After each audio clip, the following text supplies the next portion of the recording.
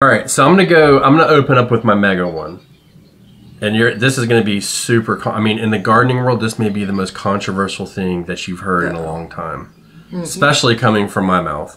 And I'm gonna lump this into a group. Okay, I'm gonna lump this into a group. So don't hate the player, just hate the game. Oh, here we go. Herbs in general. Having a small herb garden, very small footprint, will literally change your food forever. I'm telling you, it will change everything. And if you've ever grown basil, you know what I'm talking about. But instead of just growing basil, throw in some rosemary, throw in some mint, if you can contain it, that is. Throw in some sage, throw in some bay leaves, thyme, all these different things, because not only can you eat them fresh, but you also are going to dry them. I'm not even going to suggest it. I'm going to tell you what you're going to do. You're going to dry them. And I mean, the thing is you can take, what I used to do is I used to go to the store and I'd buy spices. You can get them for I'd go to a discount store and get them for 25 cents. And I'd dump the spices out and then put my own herbs in them. And once you start cooking with that, it changes every single meal that it touches. It's just the ultimate diversity in your plate.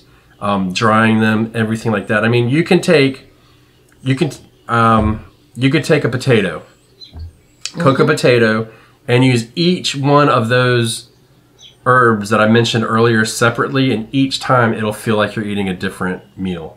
That's how important that is to me. So, and when you break down thyme, you can get lemon thyme, you can get regular thyme, you can get thyme, and you can get thyme, creeping thyme that grows as a ground cover, and whenever you step on it, you smell it. So there's that aspect as well. Lavender is another good one. Lavender, not only is it pretty, it smells good, it's relaxing. You can make a tea out of it. You can also put it around your garden, and it will keep the deer out of your garden. It'll help deter them because they won't walk through it, because if the deer walk through it, they'll get the scent on them, and then they're scared that the predators can smell them, and they'll attack them. So you can do that. Chamomile, it's a flower. You grow it. You can have teas out of it.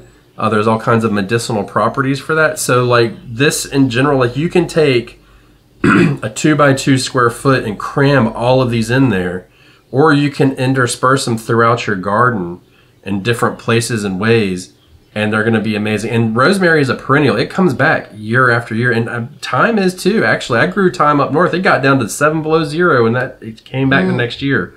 So that's, I mean, plant it once and forget it. You know what I mean? So go ahead.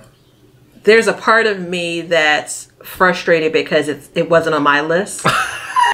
There's a part of me that's like, and it's only because I think it wasn't on my list. I'm like, really? Are you just going to go with all herbs? Right? But then there's a third part of me that says, you couldn't just select one. So you got to kind of, it would have been a miss if we walked away from this episode without mentioning herbs. So good job. I wish it were me instead of you. Dude, I use that moment to stand on my soapbox to tell you, if you're just now starting a garden, you should start with an herb garden. Yeah. And wait, let me add one more thing in too. If you abuse your herbs, and when I say abuse, you don't fertilize, you don't water as often, they will be more pungent and more flavorful too. So, I mean, come on.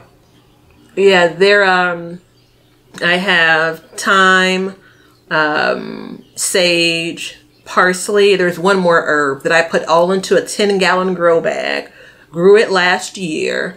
Brought it inside. So I'm in zone 6. I'm in Chicago, Illinois. So we definitely get 0 degrees, Fahrenheit, below zero weather. And so I'm pretty sure some of those herbs would have come back if I would have left it, but I wanted to continue to use those herbs kind of over the winter. So I brought it inside. It's in my house now, and I have plans on taking the whole container back outside.